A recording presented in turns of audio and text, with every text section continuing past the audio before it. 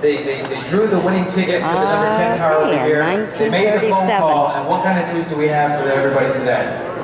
Ladies and gentlemen, the winner of the drawing for the Street Devil was a man that many of us will know from the years that he spent at the pit gate at Oxford Plains Speedway, Mr. Marvin Galarno.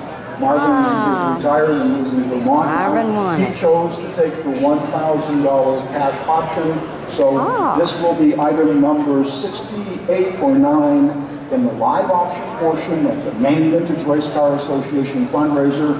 Remember now that the silent auction bids are open until 1 o'clock. That's another 50 minutes. And then promptly at 2 we will start the live auction portion of it, and the Street Devil car will be part of it. Because a lot of people didn't plan to come here and buy a race car, as a special for the Street Devil sale.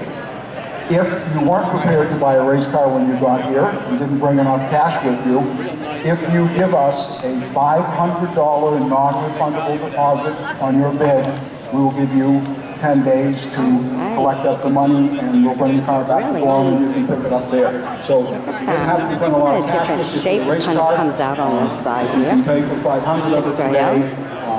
And then, of course, if you fail to buy it, there's an old one, long hair. Wow, really vintage. Look at that. That will help a lot of people who weren't planning on buying a race car today to be able to participate in the auction. So look forward to that later in the afternoon. And thank you for the opportunity to tell the folks about it.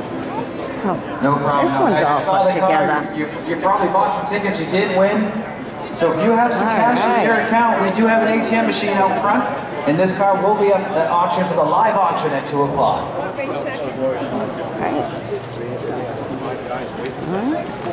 Hope you've enjoyed me bringing this to you. Shoot, Join me as a friend, and we'll bring you some more. Bye-bye now.